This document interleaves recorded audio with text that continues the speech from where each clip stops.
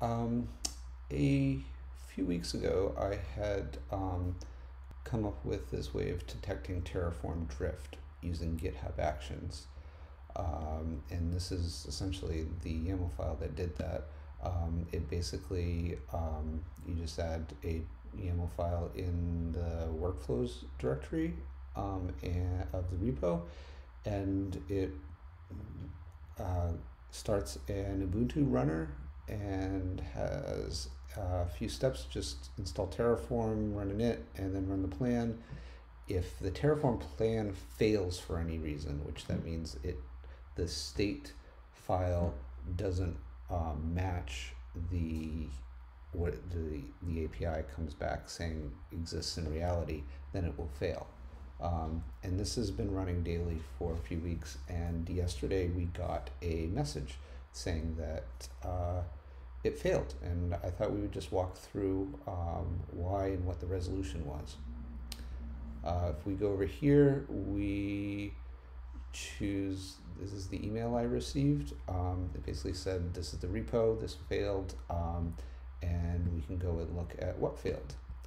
If we click on the plan here, it jumps right to the step that failed, which was running the plan.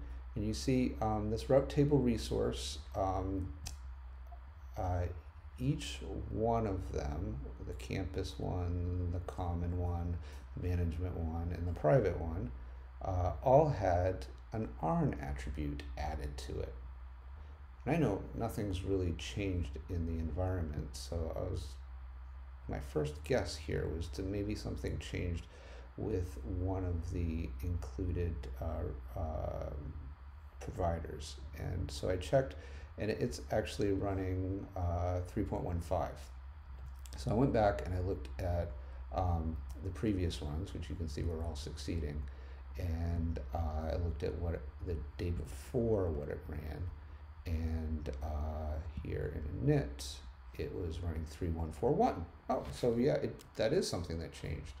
So I decided we could go ahead and basically search for Terraform AWS provider changelog. Boom.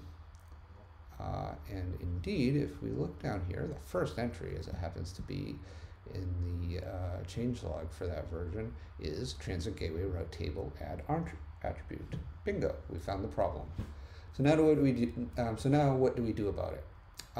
What I did is I went into Terraform Cloud, and I ran another run. And I knew what the problem was, so I commented it there. And here's the plan. It basically is saying, yes, I'm going to add an ARN to each of these resources. And when I did the apply, it applied that. And you can see here, if you in the state, if you look at the state diff here, you can see it added those ARNs to the Terraform run.